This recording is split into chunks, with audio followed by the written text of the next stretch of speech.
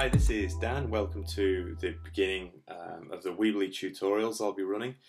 This one is the opening tutorial, so I'm going to run you through a few of the basics, including what Weebly is all about, just navigation, basic navigation around the site, what they offer you, and then slowly as we progress through the tutorials we'll run through the functionality of the site, how to create the site, some of the back-end information that you'll need to know. Through to more advanced features like tweaking the HTML in the back end, looking at the CSS, uploading your site, domain names, hosting, that kind of thing. So this is just the opening tutorial, so we'll get started. So if you open your browser and if you go to Weebly.com, and this takes you to the site. So there's a lot of information here, but basically you're concerned with two main areas initially. Firstly is the create free website section here. The beauty of Weebly is everything is simple, so here all you're presented with to get started is 3 fields. So your username, your password and your email, that's all you'll need. A lot of other sites require a lot of other information that's, well, quite frankly unnecessary. So it's really simple to get going. And once you have created your account and you come back to Weebly, if you look up in the top right here, this is where you can actually go and log into your account. It's nice and simple. So there's 2 main areas that you're concerned with here. So I'll just take you briefly through the area at the top, the menu. So Weebly offer a lot of information in a number of areas. So firstly, home obviously will take you back to this page from another page.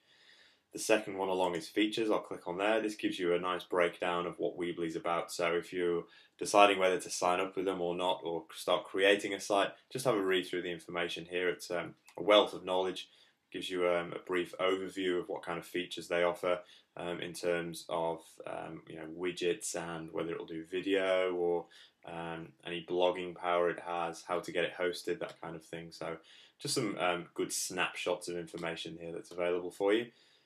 The next one along in the menu is blog.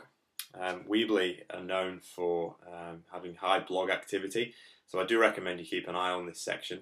They're constantly posting not just what features they've released, but what's in the pipeline. So they do listen to their users and listen to requests, and there is a voting system if you want a new request, a new feature, so they will listen to you. So this is a really good section to keep your eye on. As you can see on the right hand side here, they also feature a service status.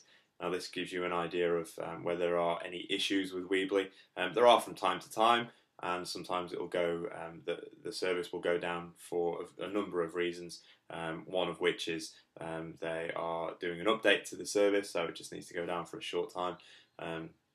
So you can keep your eye on this, and this will give you an idea of the status. As you can see here from the archives, they are quite prolific. They date back to May 2006, so a lot of information here, and they'll throw on some kind of feature videos and give you an idea visually of what they're working on or any of the new features available, and you're free to comment them on them as per most other blogs.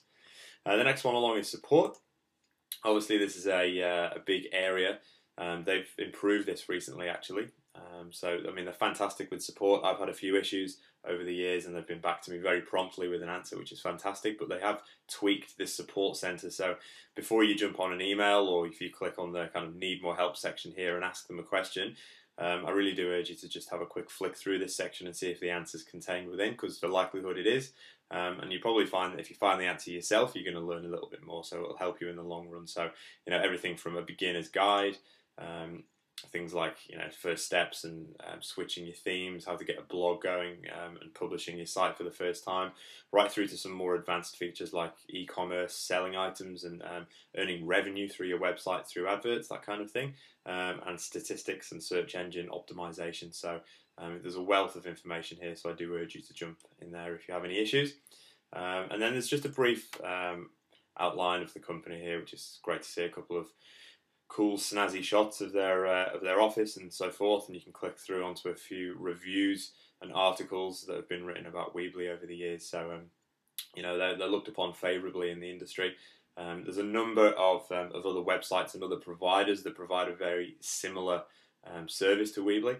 I've used virtually all of them, and I have to be honest, every time I just come back to Weebly, whether it's creating a Flash site, an HTML site, a blog, a photo kind of portfolio site, that kind of thing, for bands or artists.